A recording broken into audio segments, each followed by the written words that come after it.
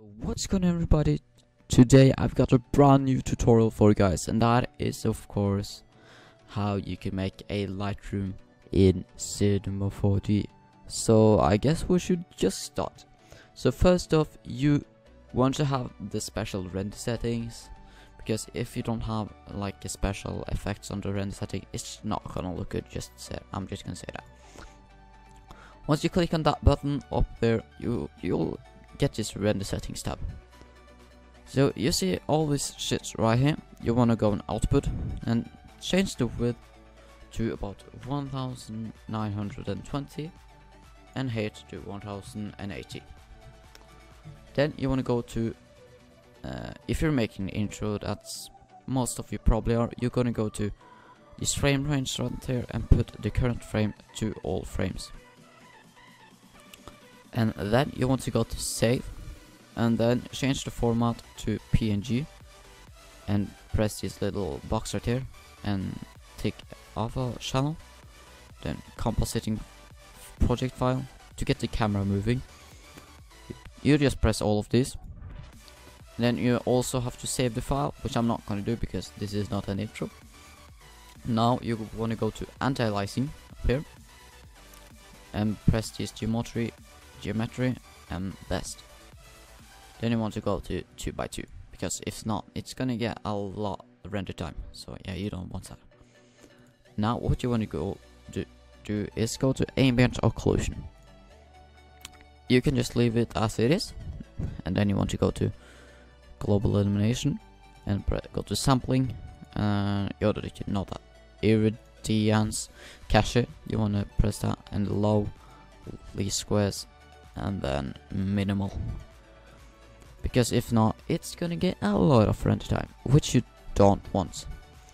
Now what you want to do is go to effect and cell render and just take this color. That's all what you got to do. Then you go to effect and sharpen filter and strength to 6, then effect again, and then you go to color correction and go brightness up -2, saturation saturation is 2, and contrast 2, and exposure -0.2. So now you have all this done with the render settings. You can just X out, it will still be there.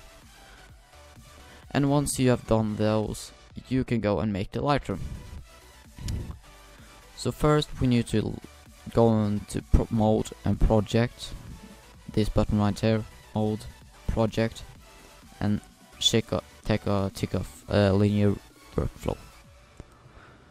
And then you want to just double click this area right here somewhere, and then you see this matte coming up. You want to double click on that, and then you get this box right here.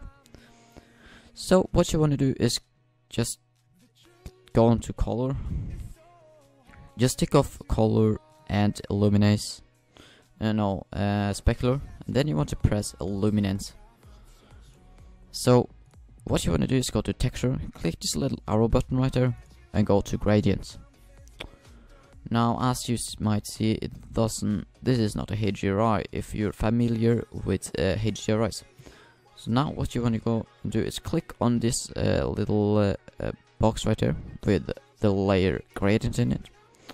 Then you want to change the type to 2D diagonal, and then just what you want to do next is go into the middle, make a check mark, one here and one there.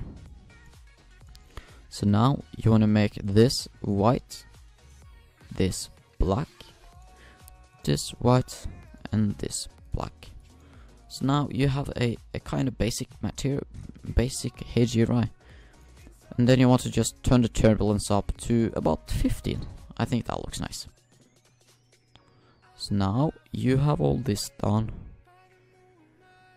You can go into just press luminous again, and then you have this tab over. What you want to do is just take mix strength down to about 70 or maybe 65. That is good. And if you want this extra nice, you can go and get on this material right here and right click. Then you go and choose, I think it's, yeah, it's the torus. You choose torus soft shadow, or you can just choose a normal torus with no shadow in it. I'm gonna choose that now. So now we have that material. You want to go to this guy, which is obviously here. That is, you can see this floor. You just hold in and just drop your mouse now at the sky. Now we have that open. Then you go and just put them out anywhere where the sky is. So like that. Then when you have seen this sky thing come up here, you want to right click, Cinema 4D tags, then go down to compositing.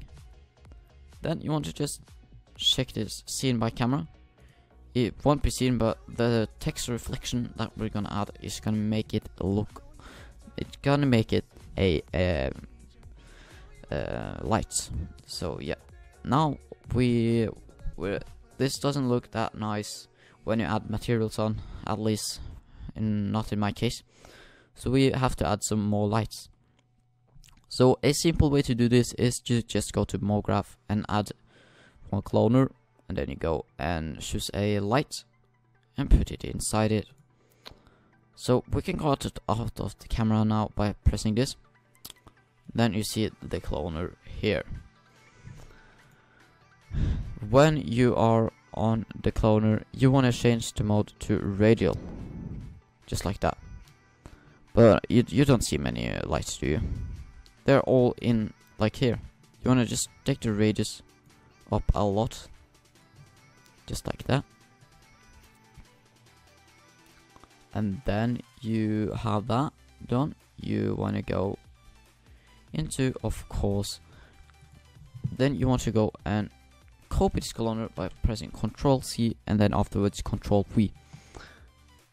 And then you want to just press this rotation button up here and just rotate it 90 degrees, just like that. You can see the 90 degrees mark just on the screen right there. So now you have rotated this 90 degrees. We can actually go and we have to go on both the lights now. So first light, go and change the shadow to soft maps. Right here, shadow, soft matte. Then you want to go down to light and soft maps again on both of these. But now it might look a little bright if we add materials. We can check that when the materials come. So now what you want to do is just add 2 materials. No, you don't need. You need to add 1. Okay. So first you need to add your texture in, which I have a link for in the description, so you can download it. So you just drag it in on this layer right here, just like that, and you press no. I usually do that. Then you want to change it to the color you want. So I'm just gonna pick blue, just like that. And then you want to change the mix strength to about 50. Or maybe 45. Yeah, that looks nice. So now you can just leave that alone and press diffusion. Well, you don't leave this alone because you have to copy the channel here by pressing this arrow and copy channel.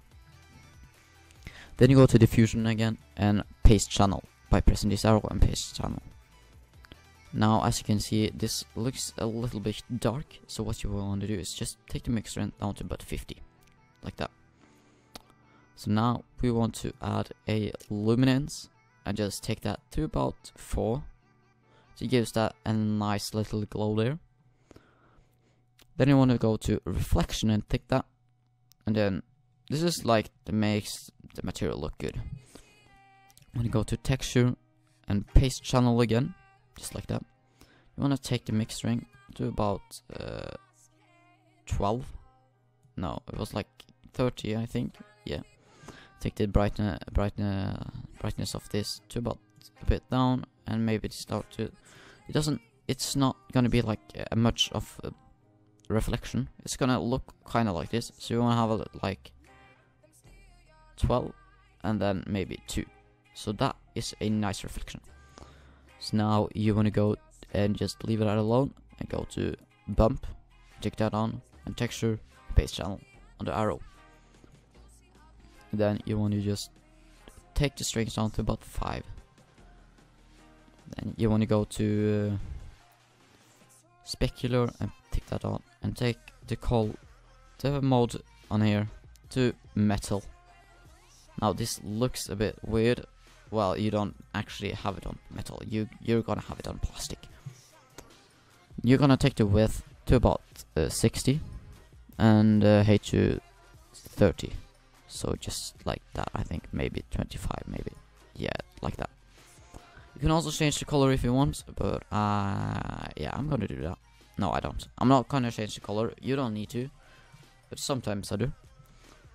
So now we can preview this material. I do personally like it to be on the second mode text. So yeah, I'm just gonna put it there. So now what you want to do is just press this and Control C and then Control V. So now you have two blue materials. You want to click on the one of them, and then you want to go to color and change the all to a gray color, just like that. I didn't really change color on anything else on the blue one, so yeah, it's just all you need. And then you want to drag this material on to the other mode text. So now you want to go into both of them and go to projection and change that to cubic, then seamless. I have already one ticked on, so it says minus. I'm just gonna, you want to tick that on. So now we can look at it. So now this looks super nice with the lights. So I'm not gonna change the brightness. Do not do that, because this looks super fantastic. So yeah, that's literally how you make a Lightroom. It's super easy if you learn it. So yeah, I hope you guys enjoyed this episode. Be sure to hit that like button. Can we reach 175 likes? That would be awesome. Yeah, bye.